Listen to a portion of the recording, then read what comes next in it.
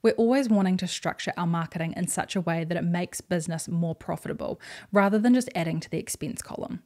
Profit often improves by focusing on the 4 main ways to grow a business. Those are increasing the efficiency of your processes, increasing the customer's average spend, increasing the number of times they buy from you, and by increasing the number of customers of the type you want.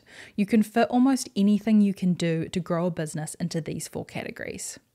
Welcome to the Digital Hive podcast, where we talk all things marketing for creative small businesses.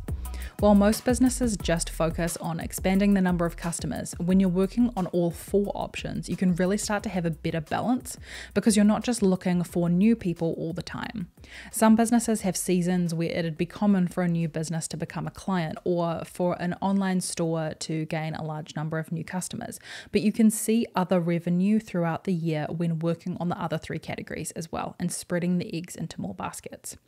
As we go through this, it's not necessarily a list of things to add to your to-do list, it's more options you have to choose from, so you can add a little more variety or try something new and see how it goes when compared to what you've previously tried. The first route is to increase the efficiency of your processes.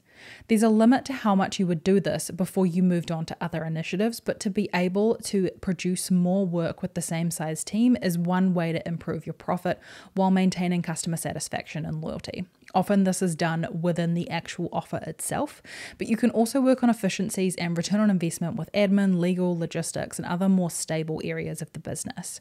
These efficiencies might be found in all the areas you have communication between parties by cutting out the need to have meetings, having better information sharing systems, and by having checklists and processes to follow. Many businesses need a certain number of staff just to have someone with each type of expertise, but teams don't then scale in line with the rest of the business. This is why there's a whole market out there of virtual assistants and contractors, so you don't have to bring in employees before it's truly warranted. This is also why bigger companies will buy and essentially absorb other businesses and wrap the admin, management, board, and legal into their own existing team, but buy the client list and bring in some of the team. In a recession or sometimes like that, people will sometimes cut their team size down because work is slowing. However, they can sometimes spot in hindsight where they could have or should have hired or managed differently.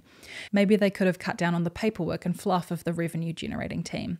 Sometimes people only notice these efficiencies when a team is forced to do the same work with less people, but often they're too focused on just getting the work done by then to build the bridge as they're crossing it. This is why I like to look at it seasonally. However, there's a limit where working on trying to be more productive becomes unproductive. There's also striking a balance or a perfect ratio between the members of staff you have who work on billable and revenue generating work, both directly and indirectly, versus the non-revenue generating work. While increasing your efficiency impacts profit as you grow the other areas, you can also generate revenue faster when you're invoicing at the end of the project or in progress stages. For a product business, having quick shipping can increase your revenue because people are more likely to buy when they can have that quicker gratification than seeing a delayed shipping time and opting out of the purchase. We especially know that a slow dispatch can reduce the chances of people buying when they need something for a certain date, and it can be where the trust breaks down if it's not well communicated ahead of that purchase.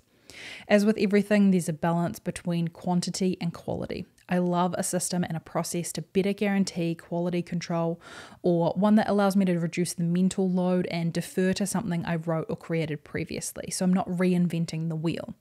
Eventually, your templates can only get you so far. There's no more real optimization ground to gain, and the work must begin. The second route is to increase your customer's average spend. You can generally do this by upselling extra items or services or raising the prices. In a service business, upselling might look like adding on new features for an additional price, like a website designer adding SEO work for a project. Retail and product businesses can often do this by selling a wider range of products for a similar customer. You might sell kitchen items where people need mixing bowls, spoons, spatulas, serving dishes, and so on. Rather than only selling cookbooks, you can branch out into fiction, non-fiction, and selling niche products. The same reader might not buy them all, but they might tell a friend or buy one as a gift. An accountant can offer bookkeeping services, a lawyer's office can cover multiple types of law, An office furniture seller can sell the desk, the chair, the bookcase, and a set of drawers. Since they're buying one thing, they might as well buy a few more while they're browsing. They might not buy a range on the first order, just to check you out for that one first time, but that doesn't mean that order number 2 isn't 4 times the spend now that they trust your quality. It sounds like common sense when you lay it out this simply, but this can be something that businesses skip over when they're being told to niche constantly. Plus, these are pretty simple examples. While you might not want to be a jack of all trades and master of none, remember that the rest of the saying goes, but oftentimes better than a master of one. Online stores can often raise the average spend with a free shipping amount that is slightly above a regular item. Say you sell varieties of the same item and you have free shipping when someone buys 2 of them, or 1 in an accessory. You can also set that free shipping a little above the current average spend. To maintain profit, you'd want to be assuming most customers would get free shipping and have a certain amount of that absorbed into the price of products, or limit free shipping to an area with lower costs for you.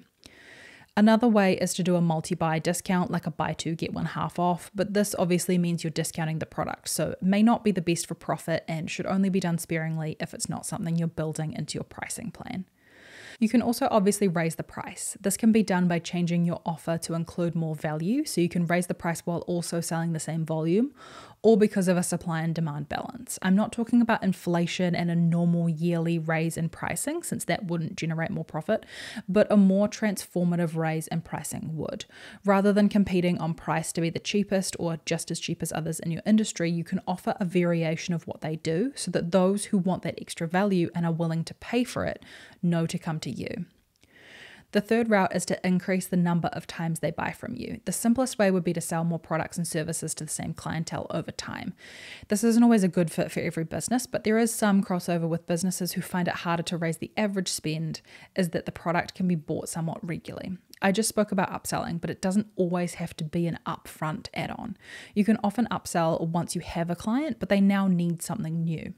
Regular communication is usually how you'll secure that work, so being in touch with them is not only good for word of mouth, but also for continuing to help them individually. This is sometimes possible with a lifestyle type of item or service. A cleaner might not always do a deep clean, but they can come every week or 2. Someone who can get their foot in the door doing an end of tenancy or annual clean might be able to provide value to someone who would much prefer they come every month with a seasonal extra few hours or no seasonal clean at all.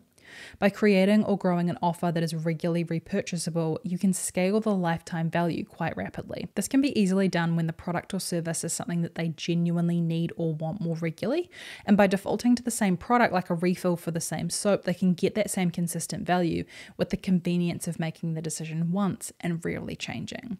Having product in stock or your availability for bookings is so key to this type of regular purchase, since it might force them to choose an alternative and they might not switch back. If you're able to have people opt into a more recurring offer, like a retainer, or possibly even having them signed up on a subscription model, you can start to predict more of this revenue over time to be able to forecast your demand.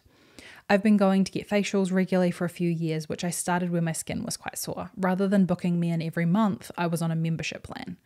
The payment was direct debited out of my account, and I rarely pulled my card out while I was actually there, unless I was buying skincare or upgraded a service for some reason as a once-off. They made a sale once and kept me on for years, rather than me constantly considering whether I needed to book in again. There's less effort on their end, but it's genuinely more helpful for me because I don't have to think about the payment and I can be booked months in advance. I worked for clients for years where I had them on a retainer. I didn't lock them into an annual contract, but they gave 1 month's notice to either pause or cancel. It was at my discretion too, so if they told me at the right time in the month, we just credited the invoice I'd just sent and stopped right away, since they paid me in advance. But while I worked for them, I had already carved out time and planned ahead to work on their content or ads. A simple loyalty process can also help this, either with an explicit system where they receive something extra after a while, like a classic coffee shop loyalty card system, possibly with more tech behind it, or that they genuinely love what you do and stick around. I spoke about this much more in the marketing and sales funnel series I shared last year, so I'll link to that in the show notes. But this is the opposite of a churn and burn model where you only focus on the new one-time purchases, and in some cases don't even end up with word of mouth because the process isn't remarkable. The fourth route is to increase the number of customers of the type you want, and this is the route most choose while never really driving the other routes. New customers are great because they diversify the client or customer base, but they also bring in new revenue sources when a business doesn't always have a regular repurchase. Even with a subscription business, there is some level of churn where people will opt out after some time, but to continue to scale, you'll always need some new people. The reason we want more customers of a type you want is because your system's product offering or how you deliver the service is based on the needs of a type of customer. When you expand that without intentionality, you can waste time and effort making adjustments for them, and that isn't necessarily of any extra value to the customer, at least not to a point where they are paying for that time. This route is where the limits really come off, and it just opens you up to all your marketing and sales options. How you bring in new people and then match their needs and expectations to convert them is completely up to you, and where your unique marketing approach will come from. Your marketing could include people finding you from content, collaborations, advertising, networking, or through word of mouth. You can also increase the chances of matching a customer's needs by expanding your options within the same niche. In services, this can look like offering 3 packages to choose from. If you're selling to wholesalers or are the type of product where people want to find the right one for them, it might also look like selling multiple varieties of the same product so their customers can choose between the options. If you made desks but had multiple sizes, colors, configurations, and standing and sitting desks, they can choose from the range instead of seeing the one desk and it not being a good fit.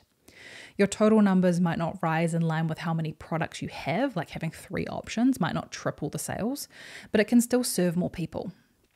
Working on these 4 ways in this order can mean that you can service your existing clientele first before expanding, and also that you can generate more revenue and in turn more profit from your new customers. There are always limits to the number of sales in any business at any one time, either because you can only restock so fast or deliver so many services at once with the team size you have. This is where the prioritizing comes in, and it's just another balancing act to play, either while you hire more team members or raise prices to meet that supply and demand without actually growing the team or working more yourself. Thank you for joining me for this episode of the Digital Hive podcast. If you're enjoying the podcast, I'd truly appreciate it if you could share it with a friend or on Instagram and tag me at Honeypot Digital. To find out more about Honeypot Digital and the marketing strategy and coaching work I do, or to find more marketing resources, head to honeypotdigital.com.